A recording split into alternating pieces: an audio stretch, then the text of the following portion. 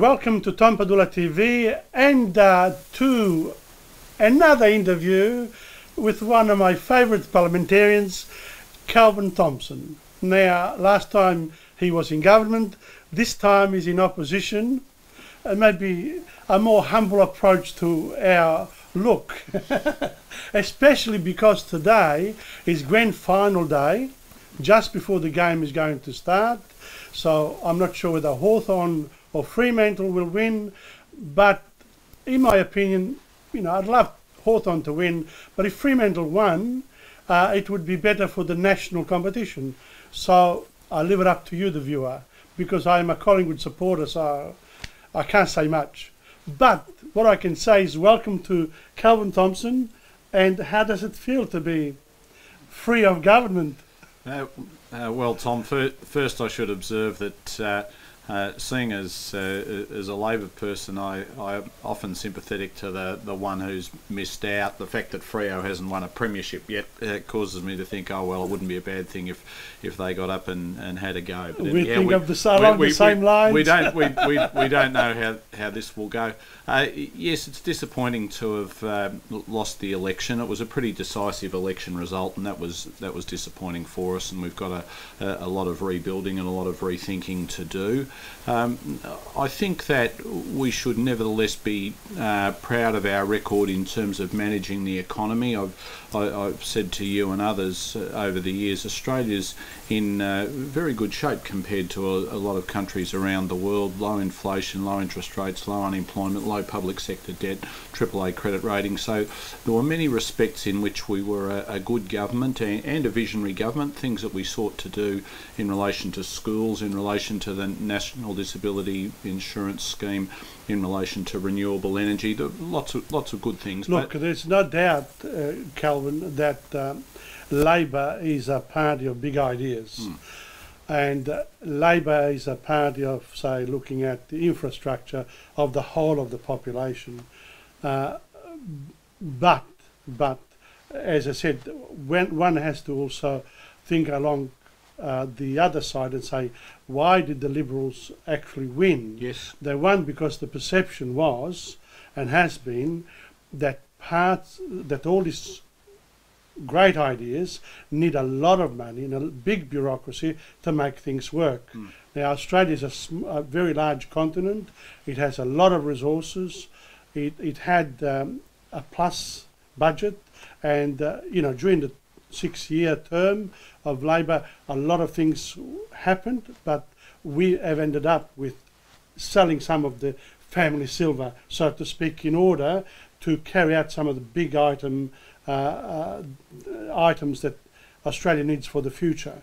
So we are sort of looking backwards a little bit now and saying, wait a minute, we don't want to sell all of the same family silver. And which groups actually missed out during the Labor years? Can you identify some? Look, I think on the point about nation building, we need to be nation building rather than selling off the family silver as you describe it. And I think that things like the National Broadband Network have been about that, about nation building and preparing us for the future. But it's true that we lost for a reason, and it seems to me that while our economic management was good, our political management was poor. And there are policy areas where we weren't doing what people wanted, what the voters wanted, and we need to do that. And I think also those leadership issues that we've really allowed leadership, and it's not just the Labor Party, but as a country, allowed leadership to become much more important than it should be. So we have these perennial discussions about who should be leader and whether this one would be more popular than this other one, whereas in fact we need a much more democratic arrangement, and frankly the sort of arrangement that was more in evidence when I was young and first involved in politics, where ordinary Labor Party members, or for that matter Liberal Party members and other people, had a say. Let's go to one of the key elements of the Australian psyche, and that's the idea of the understanding of sport. It seems to me that politics today is a bit like sport. If you have a good team and that team works together, and the team works to win and appear to be doing the right thing by the fans, then that team actually manages to get the prize at the end of the competition. Yes. Now, politics in a democratic society is a bit like that. Mm.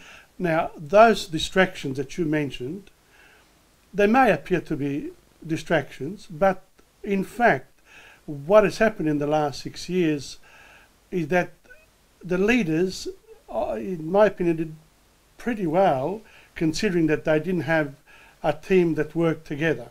So they tried to do all sorts of things. And what it has to happen in politics, that whichever political party you belong to, you have to work with the team. Yes. What's happened is that in the past you had parliamentary parties and ministers who were involved in decision making and decision implementing, but increasingly with the 24/7 media cycle, you see the leader, the Labor Party leader, the Liberal Party leader, the Prime Minister, the Premier, the leaders of the opposition going out every day and announcing what the position is and responding to every issue that media might ask them.